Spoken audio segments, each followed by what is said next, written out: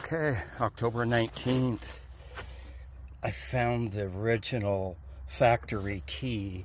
I never did find the one that I was using, but look at, I have this is in my name. I had it registered last year, but in the manual that she gave, I bought it from the original owner, and there was another factory key in there. So how cool. Let's just see if I can do this with one hand.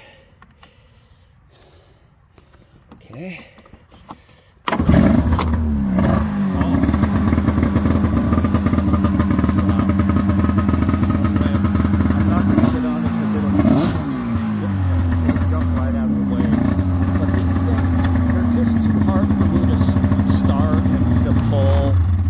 They're just too much for me.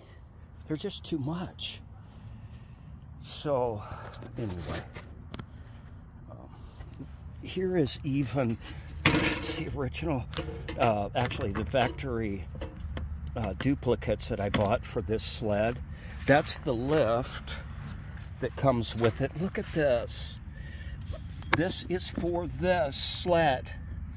I even licensed it last year. Here's the other one, the other John Deere that just expired last month. And they're all in my name. But they all need tune-up, whatever. That's just out of my ballpark. I would just take it somewhere. Obviously, I told you when I took it to somewhere what happened. So, okay.